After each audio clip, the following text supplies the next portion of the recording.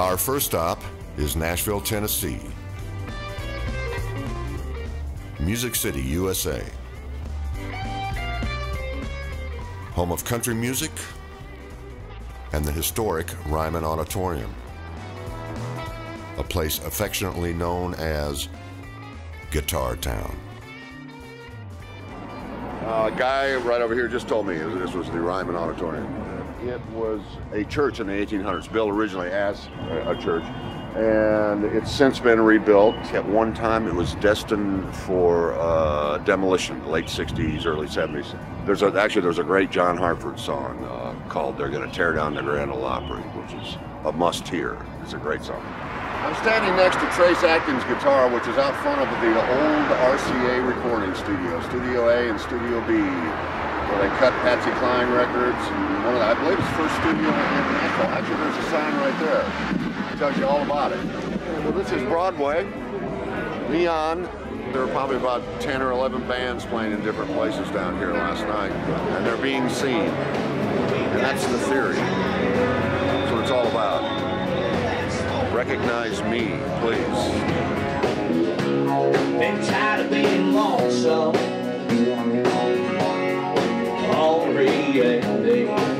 Stop in Legends. Legends has been here, I don't know how many years, several years. It's you can hear country music almost 24 hours a day here. And tonight only, they have the Charles Manson Quintet is playing. So we're going to stop in and see what they sound like.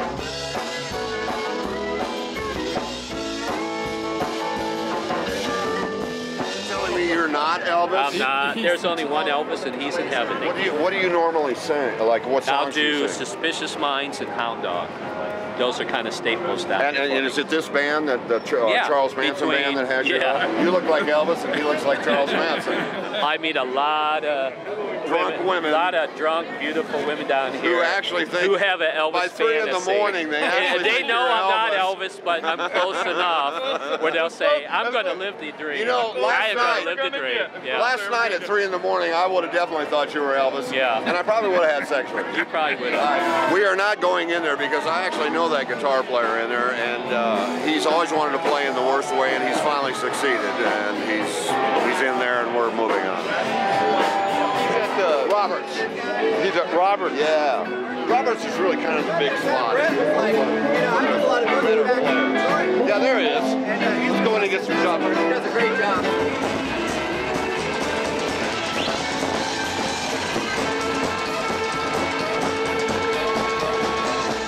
Talking to J.E. Simon, young and upcoming guitar player in town.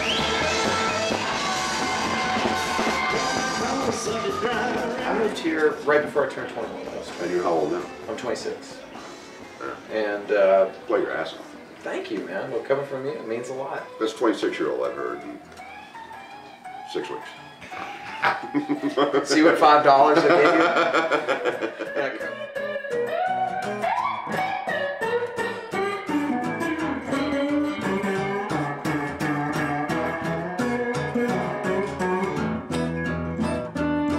Please join us as we visit America's great music cities.